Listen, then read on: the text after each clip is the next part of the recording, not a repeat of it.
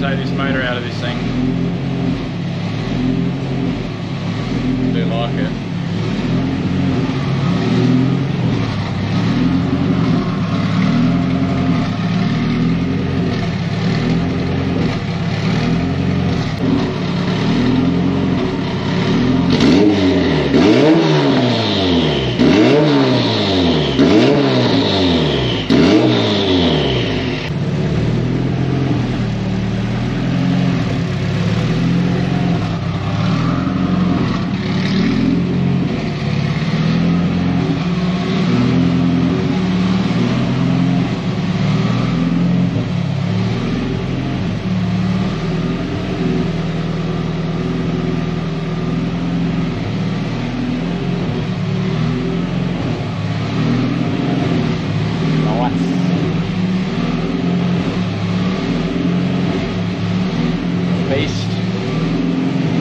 Love a good shed starter.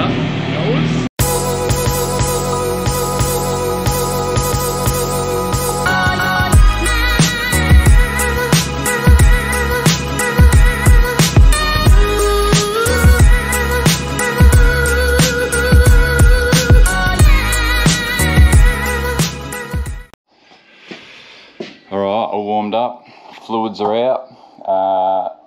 I've started pulling it apart. We're going to drop the driveline now, so I'll chuck it on a time lapse. Take a little while, just doing it by myself.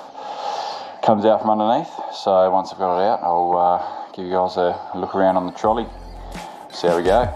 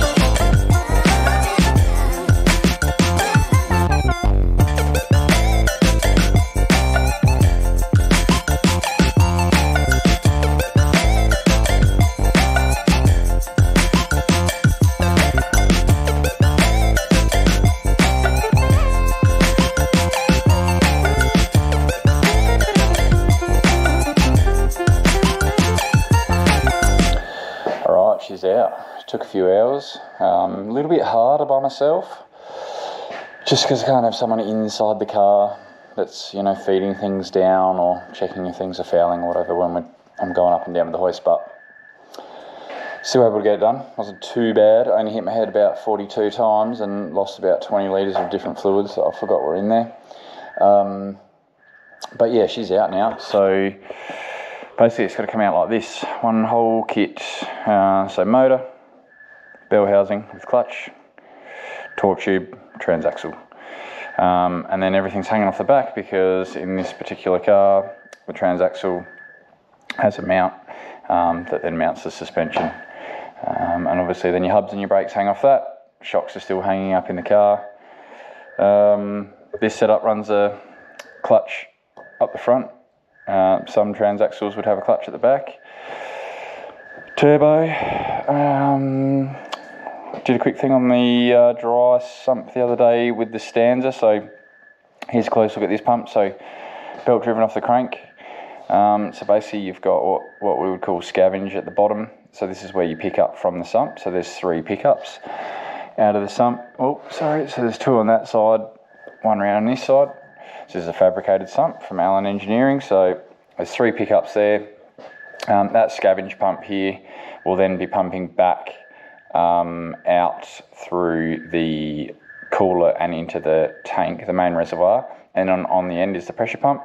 That's basically sucking from the tank. So there's your in, and then pumping through the filter and into the engine. And that gives you your full process there. So yeah, top mount turbo. Sort of a basic layout, this one, but it's a good motor. We're selling it. It's sold. It's going, so that's why it's out. So now I'm about to separate it from the torque tube and just package everything up. Sort of a shame to get rid of this one, because I have liked it. It's been super reliable. It's made good grunt. Yeah, it's been a good motor. I'm going to miss it, but obviously we're swapping this out for a Chev. So this is the original Chev bell housing, and they just made up effectively a conversion sandwich plate, so that the Chev bell housing bolts to that, and then the SR bolts back the other direction. So they were able to get that in, but otherwise it'll just all bolt back in with the Chev as it used to be, which is pretty cool. This is going to get a big birthday, this whole everything. The whole car is, but everything back here as well will go down to PPG and K&A, and we'll strip everything down. So I'll probably do a separate video on that, and maybe have a look in the back here. Show you guys inside a trans, an old school transaxle, and how they work. Pretty cool. Here's something funky. I mentioned this, I think, on the Blendline video with the stanza about the linkage. So if you think it's tricky when you're trying to, dog leg a shifter out of a normal box and get it to feel right, but imagine trying to sort this out. So obviously the shifters, the linkage is bolted to the torque tube in this one.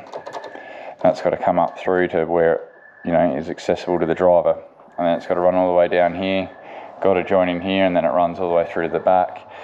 And then the way that this selects is by pushing or pulling and rotating sideways as well.